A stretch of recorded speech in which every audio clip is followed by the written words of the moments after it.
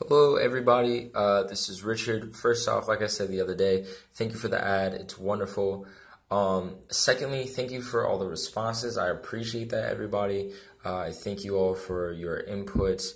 And yeah, it was really great. A lot of great books were recommended, and I've got to check those out. But the first thing that I figured I'd check out is The Art of Piano Fingering by Rami.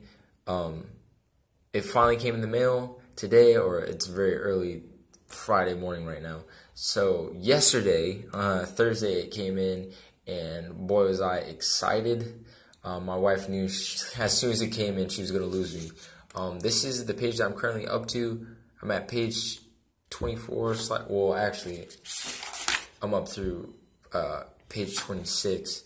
It's kind of gone over things that I kind of already knew in terms of like fingering, but it really laid it out in a like beautiful way.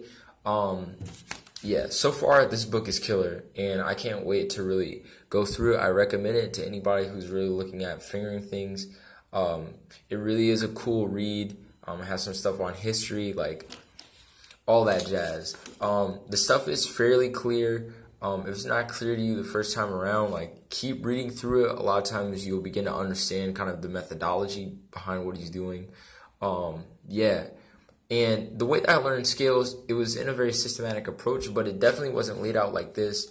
Now, throughout the book, like he kind of lays out like, you know, the general rule, these types of things, right?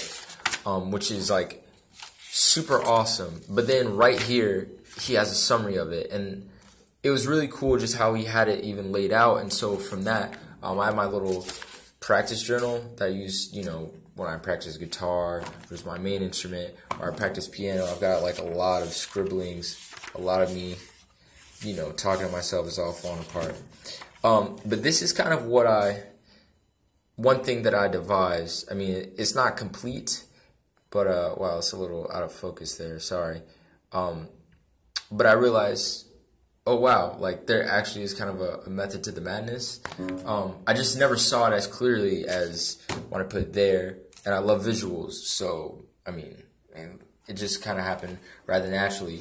At any rate, I know I'm kind of blabbling on, but I wanted to let you guys know that it did come in, and I'm very excited, and I dug in right away. This is where I'm at. I'm probably going to be practicing on the stuff because I'm a bit rusty. And especially, man, he talks about this pivot. He shows some really great pivoting exercises that are actually really killer. That's gonna take me a little bit of time as well. Man, he's just got like some really cool, very simple and easy to understand practices or exercises. Excuse me. Oh man, I'm extremely excited. I'm sorry, I'm kind of gawking over this. Like a child at Christmas, but like I said before, I'm super excited to really dive back in. And when I have access to a teacher again, I can't wait to be ready to just go. You know, instead of spending a couple weeks or whatever the case may be to get back into the swing of things, I can be at a higher level than I was before. So this is great. Thanks again, you guys, for all the suggestions. Shout out to Rami.